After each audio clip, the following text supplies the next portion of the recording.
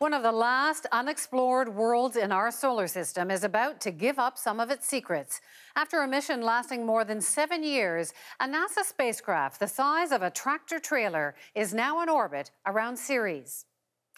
It's a dwarf planet slightly bigger than Alberta, first identified 2 centuries ago.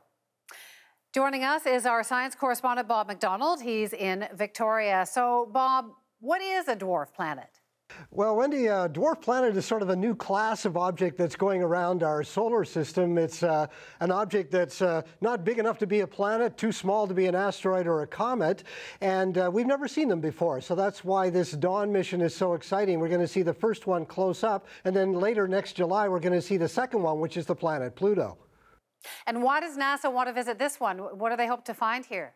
Well, this one is interesting because it's close to us. It's only out just beyond the orbit of Mars, and it's an ice world.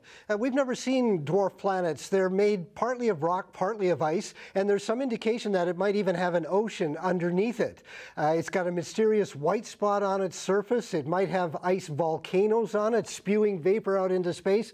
We don't really know. We've never been there before, which is kind of exciting about this one. This is pure exploration, going someplace we've never seen before just to see what it's like. You're obviously excited. You're a space geek, but why should the rest of us be excited by this?